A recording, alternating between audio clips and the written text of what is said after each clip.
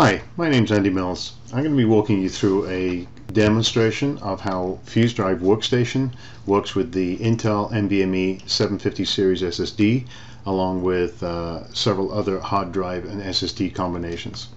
The system we're going to be using today is a standard white box system using a gigabyte motherboard, a Z97 class from Intel with a Core i7 shown here with 24 gigs of RAM. On the storage side, more importantly, we're going to be using two fuse drives, one for boot drive and one as a data drive. The boot drive is a Samsung Toshiba combination hard drive SSD, and the data drive is an NVMe SSD and Seagate 6 terabyte drive combination for mainly capacity and high performance, for, because we're going to be doing some videos, demonstrations here. Inside the box, you can see here just a quick snapshot of the 750 series slotted in next to the VGA card here, as the GTX card here from EVGA, and the bottom card there just happens to be a Blackmagic 2K capture card, or 1K capture card, sorry.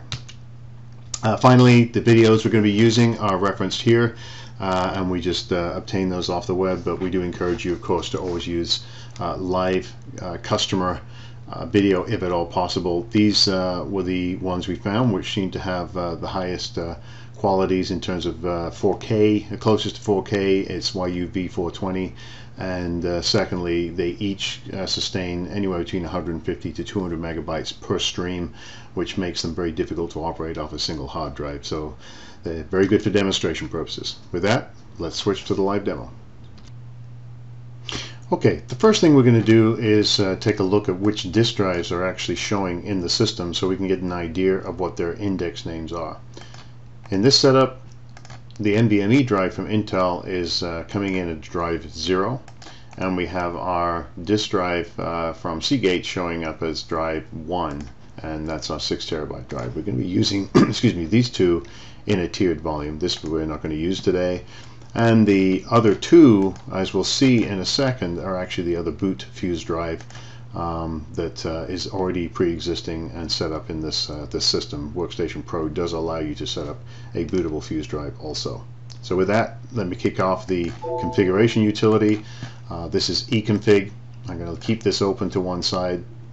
Econfig can be found under the Enmotus directory, and you just launch it. And then in this particular case, out of all the options you'll see, we're going to create a data drive. The first device in our data drive, fuse data drive, is going to be the Intel, and the second, which is the slow drive for our particular case here, is going to be the Seagate drive, or one of the Seagate drives. So I press create, and as we watch this disk management system on the left here, you can see as they are taken offline, and a new drive, a new virtual disk, is created. That's a very important difference between the Enmotus software and caching software. For example, a new virtual disk is created. Now, for setting up our demo, we're going to be walking through the next steps and showing how you can set up a easily demonstratable system. At this point, most users would simply format that disk and get on with life. So let's switch over now to the next step, which is getting your demo ready for setup and ready for demonstration. Okay, so now we've set up our fuse drive here. You can do a quick sanity check, make sure it does say indeed Enmotus T01 fuse drive. And a very important utility we're going to use to help explain what we're doing here is called eLive. That's another one of the utilities that's both very useful from a user and a demonstration perspective. I'm showing it defaults to the first fuse drive it sees, which is our boot one here, so let's first and foremost switch over to our second one. And you can see what we've created here is an initial map, as it were. So let me explain what we have, as it's a very important component of our demo here. If I want to equate this to what we're seeing in the disk manager, we can do a little trick here, and that trick is basically to line up this baseline here, let's see this map here, sorry, that we're showing with the disk at the bottom. So now I've overlaid those two. What you're seeing is this disk drive here equating to the map that we show in eLive. So from 0 gigabytes all the way up to 5.9 terabytes, or say roughly 6 terabytes here, we see how that entire raw disk drive space is mapped. Now what we're going to do for the demo is we're going to actually create and initialize a disk drive that actually is split into two. And the reason we're going to do that is because we want to create two regions of the disk drive. One that's definitely operating in this area here, and then another for demonstration purposes operating in maybe up here where it's completely hard drive. So you got SSD, hard drive mapped down to these areas here. And the simplest way to do that is to create a volume that is half the size of whatever your demonstration volume is. In other words, split the disk drive into two. So we got our FuzeDrive 1, which creates one in the first region, as it were, and then we create a second disk drive here. Let's do that again in the rest or remainder. Now what this helps in demonstration, even though a user may not split it this way, what it helps us do from a demonstration standpoint is to clearly show how the two parts of the disk drive operate differently. It allows us to put files in the two different areas. So I'm going to go ahead and copy some high resolution 4 gigabyte level files that we downloaded from the ones we mentioned earlier, and that's going to take about 10 minutes, so we're going to pause here and come back once that has completed. So in this next step, you can see we've already copied our files across. Fuse 1, if you recall, has all the data sitting on the first partition, and given the size and amount of data here being less than the size of the SSD, pretty much every one of these are on the fast tier. And you can quickly do that by doing a right click on each one of the files, and you'll see at the bottom here it will indicate the level of tiering for each of the files. And so every one of those that we copied across is pretty much tiered up. Now if you look at the bottom one, that's sitting on pretty much a slow tier or dramatically untiered. 1% usually indicates maybe 1 or 2 pages have certainly been promoted, usually as part of the copy process, but don't worry about that, it's substantially untiered. So the first part of the demonstration, we previously installed the YUV player on here, so we're going to create all the files that we have on the slow tier now. We're going to create a little matrix here of the files playing off the hard drive portion of the tier. And quickly you put all those together, and you can see quite clearly that there are already issues with the files playing. You can see how very slow these guys are here. And a couple of useful tools to have or that we use at this point is one being the eLive monitor again. I'm going to bring that up so you can actually see what's going on. And just basically let's make a bit more room on the screen here. Let's collapse these back down. So again, we're playing off the slow tier right now, and a useful thing to do at this point is switch across eLive into the activity view. The activity view is useful for showing exactly which tier you're operating off. So two things there: switch to megabytes, because this is obviously more of a megabytes class demonstration than IOs, and usually switch to 10, maybe 30 minutes. So let's leave that on 10 for now. And you can see from this pretty clearly these videos here, which are somewhat struggling through their first cycle, and bear in mind there's RAM cache here, you'll probably see them speed up, but certainly from off the chute these guys are operating and struggling to operate. That's because they're capped at 100 megabytes per second. Remember, each one of these streams are capable of 200.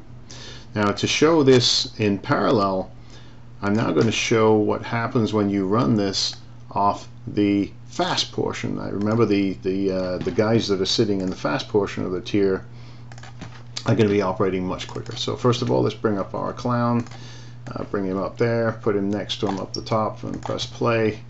We're going to do the same for our snake, and press play here, and you can see that pretty quickly you get a nice visual for people to see exactly how the tiers are operating. Same volume, same disk volume, but obviously now these guys are operating at the speed they're supposed to be operating at. And almost immediately you can see from our our monitor, our eLive monitor, that the data rate's now jumping up. We're now hitting data rates of close to 700 megabytes peak, and probably going to settle out at something slightly less than that. And again, clearly these guys are are struggling. Now what's going to happen is we're in a tiered mode today, where we're set to be automatic. Some guys prefer to turn that off and use pure manual pinning. We can, as you may have seen earlier, we can go to those slower files and start saying, okay, I want you guys up on the fast tier. And you can do that by literally picking out the file, as you can see as I'm doing here, and say promote. And you can have that promote for a period of time where it's tracked, or you can have it do it forever. And you can manually push files up that way. But in this case, it's sometimes easier, especially at show demos where you're running for large periods of time, to let them just free run like this, and these will eventually pick up. They will take a long time though. So what we're going to do to kind of speed that up a little bit, because you've got 11 gigabytes of data or so, sorry, 18 I guess altogether here roughly, that needs to be tiered up. That can't happen instantaneously. So we're now currently operating off both parts of the tier. Let's go back to the region view, and we'll show you what happens as you start to speed things up a little bit. So let's take a pause here so you can get a good feel for what we're currently showing, fast versus slow tier. Okay, so the next step, we're now going to stop these videos for a second, because what happens with tiering is we always give priority to the active data. And that's because we really don't want to impact the application. Even forcefully promoting stuff can obviously result in the system being somewhat dragged down. So that's one of the trade-offs with a hybrid system. But of course, I think we all get the benefit of the cost and performance trade-offs here. So essentially what you see almost immediately happen once I stop all these videos, it frees up gives a bit of breathing room to the engine to start to go off and figure out which parts I need to promote. And remember, all these are already on the fast tier. These are not. So what it's figured out almost immediately is that light blue area is where all that activity has been detected, and it's said I need to move sections of the SSD that's not being used from over here onto underneath these files here, so that these guys can operate at the full tiered rate. Now that can take a fair amount of time depending on how how fast or how much data you're using. I've got, like I said, 18 gigabytes per second, 18 gigabytes, sorry. So there is going to be a period of time here where the files will have to promote up. Now for show demos, obviously sometimes it's advantageous to drop the number of files down, but the effect of showing multiple streams, of course, offsets that benefit. So I'm going to pause once again here, let this thing tier up, and then we're going to show what happens, of course, once we're fully tiered on all these different files. Okay, so we're back. We've now reached the point where this central piece has fully promoted. If we go and look at these files, we'll see they're now showing 100% tiered. Previously they were sitting at around 1%, and clearly those guys have promoted up automatically. Remember, these guys here we never played, so the last three, which are just simple clones of those two there, are still sitting down on the slow tier. So it's figured out we played those three there. Now let's fire them up again. Let's see what kind of performance we get now. And as we bring the thing back up, you can almost see immediately those files, which never moved off their relative position on the FuzeDrive, F drive or E drive. They're now clearly operating at a much better performance level. Now there's a good chance we're actually now hitting the upper range of the what we can get through this tier, and you can see almost immediately. Let's go back and show this over a longer period of time to capture the full hour and the amount of time we took to kind of copy that up there. But you'll see now we're operating pretty much at the peak performance of the FuzeDrive. So to recap, we've set up a FuzeDrive, a data FuzeDrive, and we split it into two partitions. The reason so we could create an easy island of fast and slow storage, which looks something like this, and we put them on two different partitions, and we copied a bunch of files over. and then we essentially went off and showed them side by side, showing a slow and fast, and there's various combinations that you can experiment with on this. But this is probably the most useful way to show the fast slow portion, and then we let it either tier up naturally, or we can pause videos and move them up and down, you know, per the customer, just to show them the effect of the tiering model.